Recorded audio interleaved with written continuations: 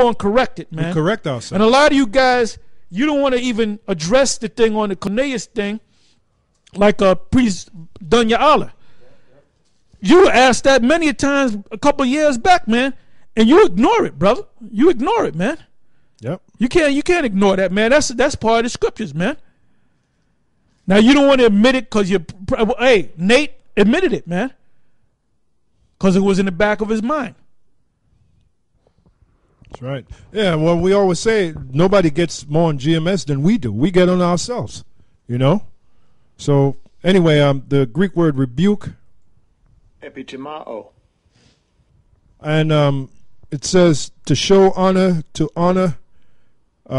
adjudge, to tax with fault, to admonish or charge sharply. And now, when Elder Tar read about when Paul said to Timothy, I charge thee, I had looked up the word charge, and it means an extreme request. Like when you charge somebody. You know, back in the ancient world, when somebody was brought on charges, that was a very important thing, man. Yeah, another word for charge, I charge you, is you're commanded. You're commanded to go out there and speak. You go out there in season and out of season. Okay. That's right. And so you know that's a cut to you guys that's not going out there, man. Yeah. The next word is exhort. Is the Greek. Strong's G 3870. Parakaleo. Parakaleo. It says to call to one side, call for, summon, to admonish, exhort, to encourage, strengthen. All right, so the next word is long suffering. The Greek word. Strong's G 3115. Makrathumia. Makrathumia. And it says patience. The word patience means to suffer. Endurance. Now the scriptures say endure sound doctrine means you got to be hard to deal with the truth. Because when you look that word up, endure, it comes from the word durable, which means hard. When something is durable, that means it's hard. It can take punishment. You know, it's like a speed bag or a boxing everlast punching bag. That's durable. You can hit the shit out of it. It just keeps coming back for more. You know. Patience, endurance, constancy. Now that's a lot of them different groups they're guilty of that. They're not consistent. They're not consistent. Constancy. Yeah, an example of that is HODC came out. We started putting up videos on YouTube in July of 07, and I believe they started putting up videos sometimes in 08. It could have been the end of 07 or the beginning of 08, but I remember when they came on the scene, and the videos that they put up, there were no videos of them speaking out there on the highways and the byways. Yeah. And that was for a good couple of years. And then, you know, at one time, it popped up, they was out there on the streets. And I mean, I don't know if they're going to come. Well, knowing them, they're going to deny it. No, we was always out in the streets and all that. That's bullshit, man. Which is a damn lie. Look, one thing GMS does, we watch all your videos, man. We check out all your videos, just like you check out our videos. We check out Nate's videos, Johanna's videos. We check out all of them, and they check out our videos, man, to see what new thing has come up, man. We check out all you guys. So you going to tell me that I'm lying? I ain't lying, man. That's right. There was a point for a couple of years. The first, I think you started going out there maybe mid 2010, something like that. You start, but for the first couple of years, all your videos was in a dark room. What I believe was menorah was in the background, man. Yeah, boring as hell too. Yep, those videos were boring as hell too. And then if you go to their videos right now, they put up a new site going back 3 months. There's no hits on it, man. You go back 3 months, you might have 22 hits, 13 hits. Yeah, that's why you want to come together with everybody. And then you're going to say, let's come together. Yeah. Well, and our response is, we're not going to come together with y'all, man. Because a lot of y'all are not of the elect, all right? Hey, Yakanan, he got you good, the latest video he did.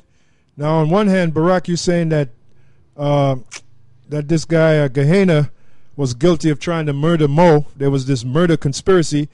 Now, towards the end of the video, you said that the door is open for Johanna.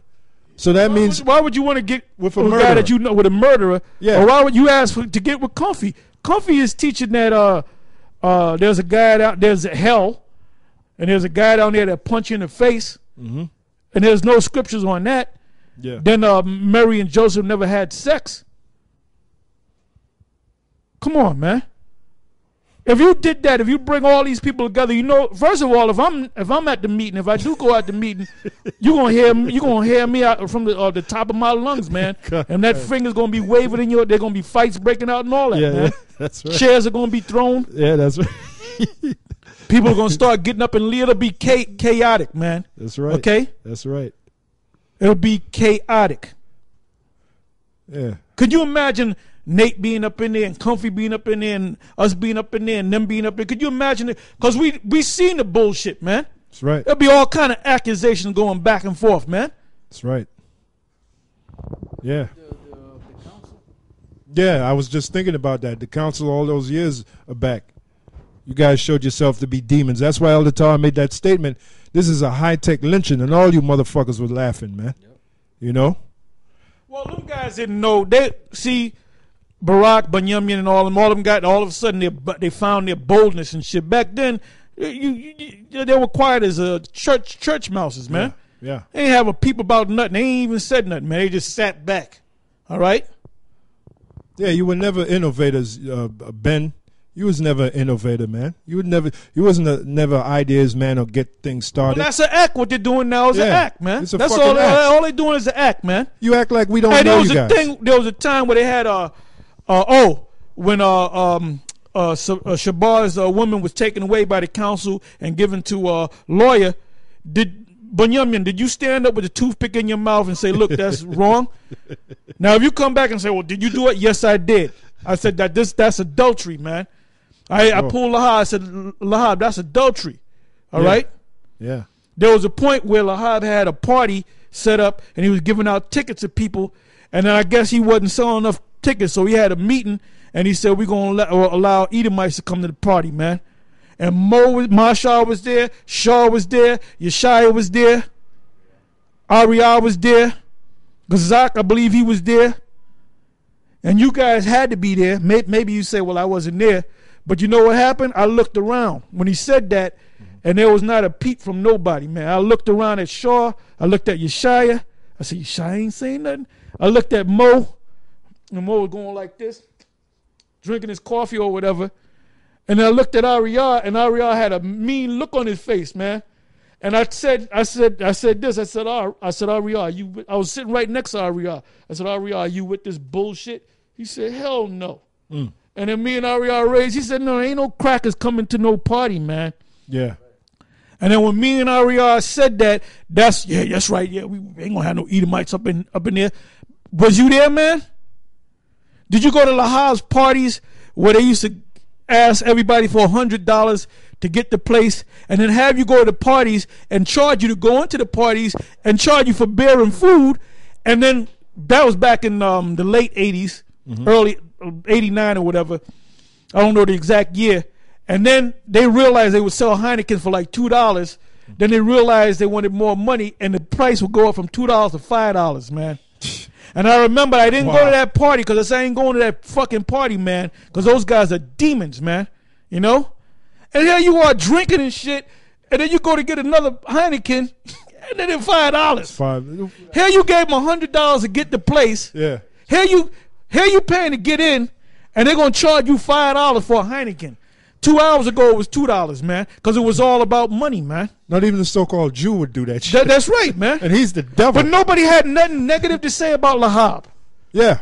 Nobody ever had nothing to say about that guy, man. But here you guys, you clowns, now all of a sudden you found your voice. Now all of a sudden you bold. Was you bold back then? Nope. Yeah, we were brought to council, but we were charged, beginning with Elder Tahar, we were charged with saying that Lahab is the black demon. Well, you know what? We told the truth. And that's why Lahab didn't get mad, because he knew. He said, yeah, they found out. Yep. Them cats found out. Yep. Were you there, Ben, with your toothpick in your mouth? And we didn't back down. It was Elder Tahar. Ben, come on, stop faking, man. Yeah, stop faking. Stop faking like you some tough guy, man. You ain't no tough guy, man. When you came up to the school up there, up in Connecticut, you had the toothpick in your mouth, walking like a fake gangster, man. God. Come on, man. Well, gangster rap was big back then. Hey, I well, said, wait a minute, is that Ben? yeah. I said, Ben, that wasn't Ben last week. Where you get that toothpick from? He's a good actor. Hey, it was Elder Tahar, myself, and Elder Ricard. And this guy, Robert Jones, we always talk about him. He got up in the council. He did that temptation spin. And he said, Lahab, you want to hear this? This brother, and this brother, and this brother. They call Lahab the black demon. They said the